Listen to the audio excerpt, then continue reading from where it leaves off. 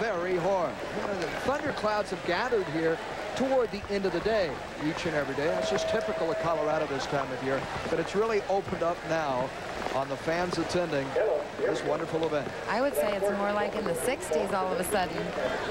And here comes Hap.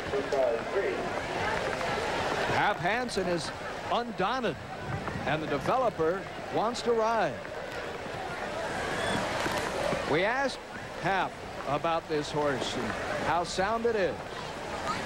It seems like a nice course. I really like the course. It's got a nice flow to it and stuff. She's got some bigger jumps in here.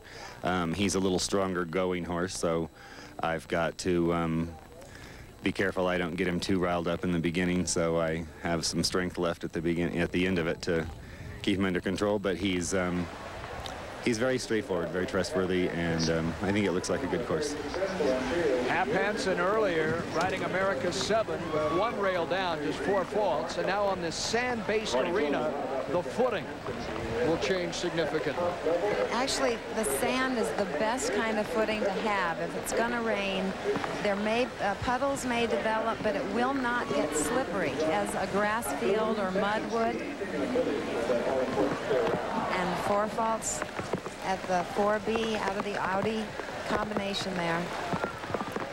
It's an 11-year-old horse.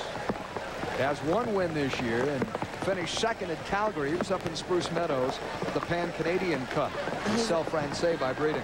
I'm very impressed with his demeanor. He is so calm with all this going on. The people are running in all different directions.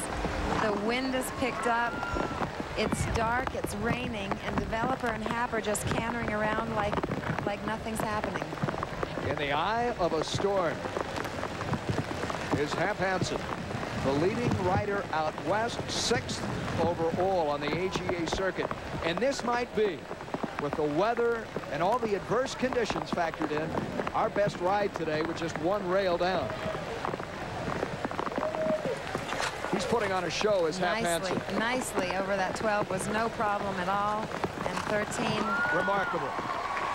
Everything considered, Hap Hansen and the developer show those hardy souls that brave the weather what it takes to be a great one.